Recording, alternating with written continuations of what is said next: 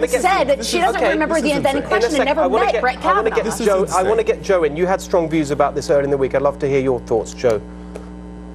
Well, I don't think there's any doubt that the Democrats have purposely designed this process to be an affront to dignity of the Senate and its proceedings.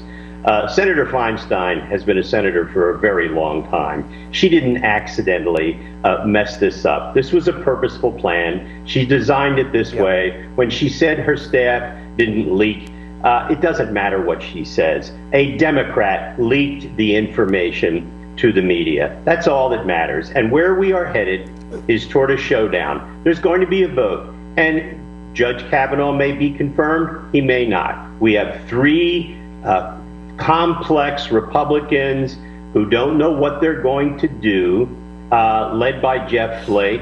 And the bottom line is this. The Democrats created this problem. They're happy about it. This is the kind of politics they love and they want.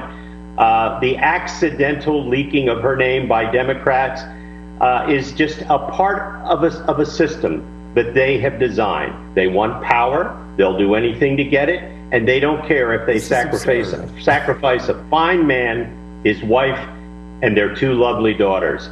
And I say to them, I hope you all rot in hell.